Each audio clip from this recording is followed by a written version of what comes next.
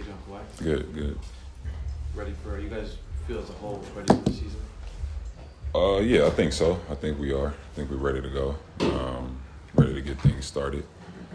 You get everything you wanted to out of camp, all the running, all the focusing on defense. Do you feel like there's still more to be done as far as preparing for where you want to be? Yeah, for sure. I mean, that's why you go through a season, and you still, figuring out, your teammates. Coach is still trying to figure out what chemistry works together on the floor, and what areas, that they see, that we're having a downfall in. So that's what the season's about.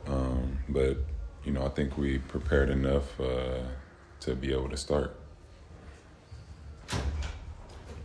For you personally, Kawhi, because during your time in the Clipper, coming into this camp fully healthy and a full go, how do you feel going into this season opener compared to all your other openers that you were able to play in as a Clipper? Just worrying about today, and today I feel good and I'm ready to go when the season starts. Well, what are your thoughts on Terrence in the starting lineup? Obviously, you've been with him for a while now. Just what are your thoughts on what he can bring to that starting group? We've seen it before. What he could bring to that starting unit. He did a great job with us last year, filling that point guard role, just being in that starting lineup. And the same thing is expected from him to come in and play defense, knock down shots, and just be aggressive and confident throughout the whole entire game. In years past, you've mentioned that seasons are long and that even good teams go through these periods where you might be going through darkness like a tunnel, and you have to get through those moments.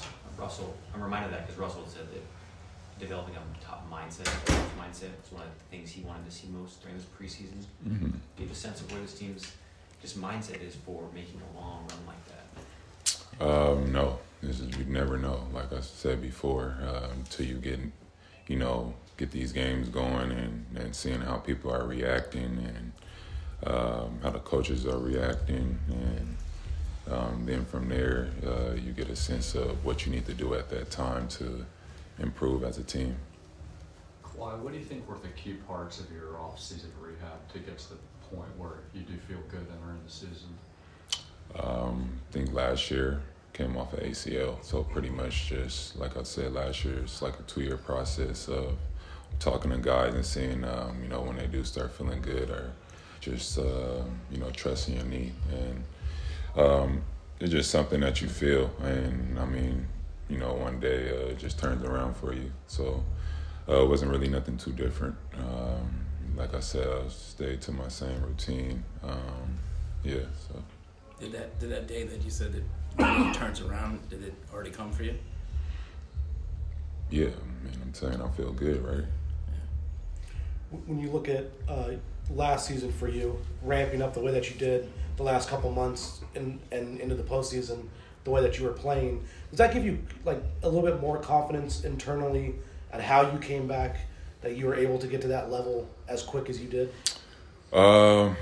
Yeah, but it wasn't about just performance and putting up numbers. It's like I've been saying, it's about just how your overall body's feeling at the time. And, I felt like I was still trying to, get through some humps and just get healthy. But, I was able to, like you said, show, fans or, other players in the league and myself that I was able to, play at a high level. So for you, it's not so much the on the court that gives you the confidence. It's just the off the court and how your body feels at that specific time. Yeah, on court stuff, you're going to have ups and downs.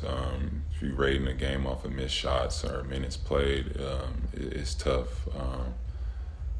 Try to I guess measure yourself to being a great player, but. At that point, I was just trying to get healthy, just trying to move, and I knew numbers would come. I wasn't really focused on that at the time. Trying to win games, that's what I'm focused on. So, as the season went on, I was able to get minutes and make shots, and the rhythm came and kept going from there. Kawhi, I wanted to ask about a move that we saw in the playoffs, saw in the preseason, where you'll pick up your dribble. It feels like an extra step, but you've got it down to where you take that step towards the basket and get like a floater or something like that. Like, how did you develop your footwork, or what did you kind of understand about the rules about the zero step, or where your pivot is to take advantage of where you're at on the court there?